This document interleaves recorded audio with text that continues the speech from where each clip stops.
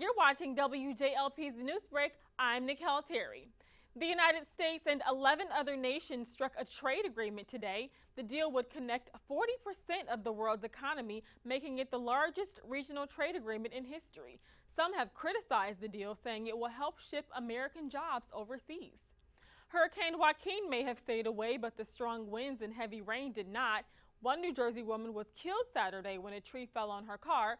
Police say Stacey Weathers was driving on Route 34 in Colts Neck when the tree fell. Some 6,000 people attended the Susan G. Komen Race for the Cure on Sunday at Six Flags.